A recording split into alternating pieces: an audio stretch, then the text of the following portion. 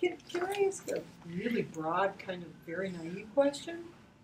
How would we say all LSCs are doing?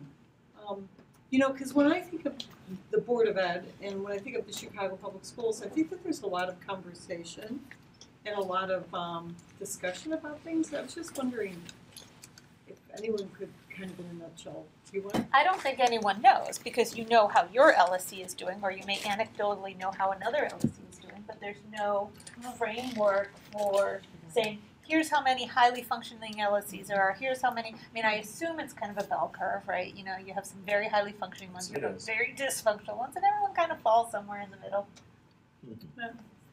And I was a part of an organization called Common Sense, which was developed 2 years ago.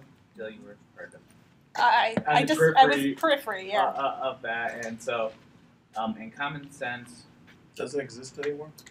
I'm on the advisory committee. As a concept in general, Yeah. I think it's actually rare. Yeah. It's had better days. But he's on the advisory, so there's something happening.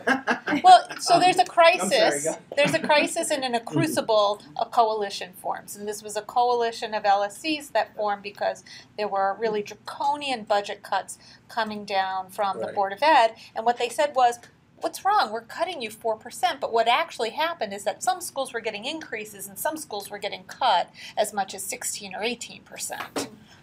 So they banded together around that issue. Right, and it was an interesting technological snafu that created the opportunity for it, which is CPS on occasion will send out an email to all LSC members. On one occasion, they CC'd everyone instead of BCC'd everyone.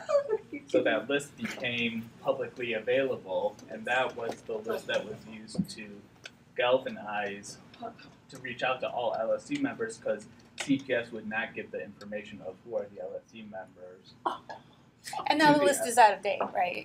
Yeah, I mean, it was 2 elections ago or 1 or 2 elections ago. Another community group in Pilsen a bunch of years back got a hold of an LSC list and sent something out, and I think they got a cease and desist for contacting LSC members. But I guess in terms of that, and it was different because it was basically LSC members banding together and challenging the budget to CPS. So it wasn't necessarily LSC business in the sense, and if you recall this time, LSCs were rejecting their budget, and they were rejecting their budget not based on how the principal recommended allocating it, but rejecting their budget that it wasn't sufficient what CPS was giving them.